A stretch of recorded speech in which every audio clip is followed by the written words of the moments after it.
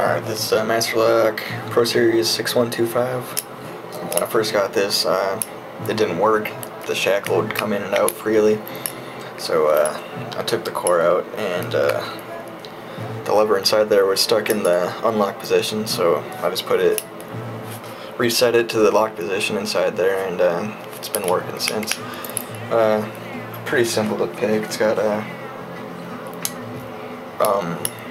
5 spool pins. It actually has room for 6 pins, but for some reason there's only 5 in there, and all of them are spools. So I'm gonna pick it.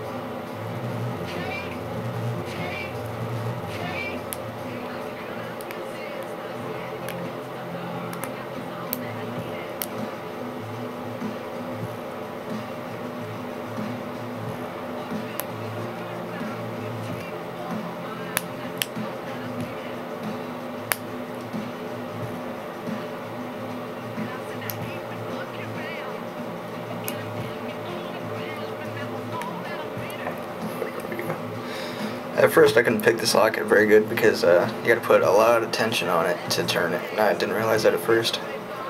Then you gotta pull it down.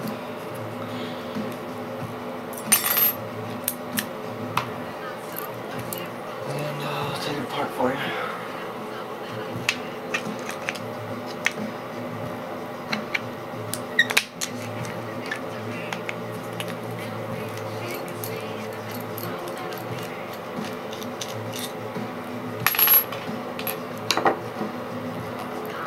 I think this lock used to be used for on the back of a semi-truck trailer. This is my brother-in-law's. He drove semi-trucks. It says CF 7281 on the back. I don't know what that stands for. Probably whatever trucking business is for. And there's inside of it. Right down in there, I don't know if you can see it, that's the lever that was stuck in the unlocked position.